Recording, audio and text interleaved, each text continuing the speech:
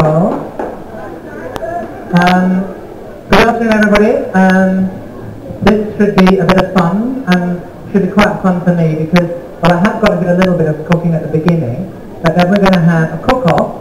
It's going to be pretty violent, I think, because we've got Mark here from Marks and Spencer's, and I put him on this side, so I only just met him, so if I forget his name, I just have to look up. And Kevin from Sainsbury's, which doesn't nothing to do with WXMS, so it doesn't give me any clues to your name. So what I'm going to do is I am going to cook something which I've only ever cooked once before, so that could go wrong, but I don't think it will, I hope not. And then Mark and Kevin are going to compete, alright, and it's going to be skill, speed, and presentation. And what we're going to do is we're going to make a souffle omelette, alright? I'll explain more as I go along. The first thing to do is to separate your eggs. So, and I only want the whites in that bowl. If I get any of the yolk in, it's going to ruin the whole thing. So, could you put your foot on there for me? Oh, brilliant. Excuse me, Richard, I just want to point out there's a gentleman here from Marks and Spencer. He obviously has great confidence in his boss's cooking. Hold that up. Yeah, you're ready, aren't you? Yeah, you're ready. Actually, it might be nice to garnish. Or just garnish. The bowl must be absolutely clean. Any trace of fat in there, I'm just going to put my gas on. Any trace of fat in there, and it won't whisk up.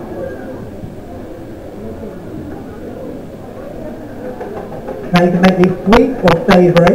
We're going to make a cheese one. They're not quite crispy. You're supposed to be able to tip the bowl upside down over your head, and the egg white won't fall out. Well, I'm not going to try that, because I haven't got the chef's hat, but that now is 50. Okay, I'm going to take a spoonful. This is the traditional method for making a souffle, and you don't have to be too gentle at this stage. And loosening that mixture, which is just the egg yolk and the cheese. Now, are they concentrating?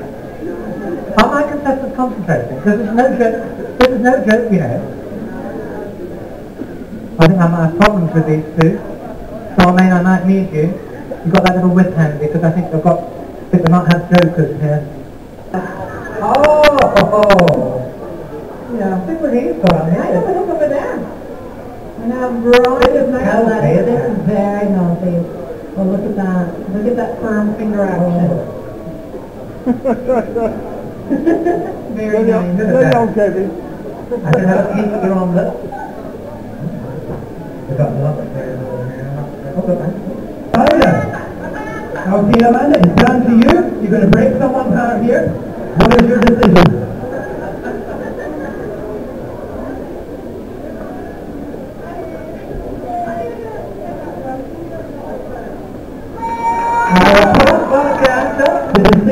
The final decision goes to, and the reason why I'm going to this particular person is because it's not first in the format. It is Sainsbury's Kevin! But nobody goes away empty-handed. There you are, Mark. Wait now, Mark. I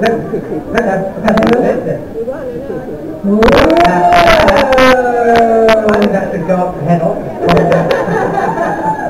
Ladies and gentlemen, Kevin Yeah, can we all hold and up? Mark, put him around the spotlight. Where's the person?